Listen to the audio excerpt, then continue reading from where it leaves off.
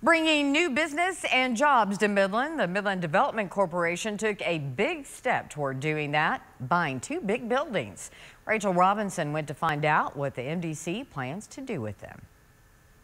Good evening, Crystal. Yeah, this property behind me could soon be owned by the Midland Development Corporation, but there's a few more steps before that's official.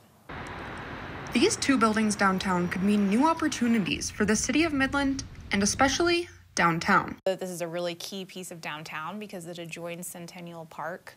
Want to continue the momentum of redevelopment and revitalization downtown. Located at 210 North Big Spring and 211 North Colorado Street, right by the Western United Life building. It was most attractive because it adjoins properties that the MDC and the city already own. One of the biggest perks of these purchases would mean more parking. Any large redevelopment project requires either surface parking or a garage. The acquisition of this additional property will enable us to attract large redevelopment prospects that will include parking and make sure that the deals work. But there's more approval needed to seal the deal. City Council has to approve the purchase and sale agreement that the MDC board approved on Monday. Downtown revitalization and redevelopment is one of the stated goals of City Council, so this helps to further that as well. The price tag for these two properties, $4.9 million.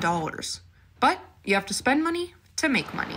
The overall goal is to attract a really large redevelopment project for downtown that will draw tens of millions of dollars in private capital investment and help revitalize downtown. And downtown Midland is attracting people and businesses from all over. There's a lot of interest in downtown, especially younger people. They see its appeal. I certainly do myself.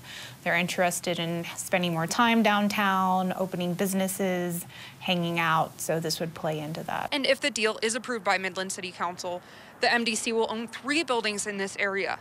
The goal, to make downtown Midland and the city as a whole a better place. In Midland, I'm Rachel Robinson.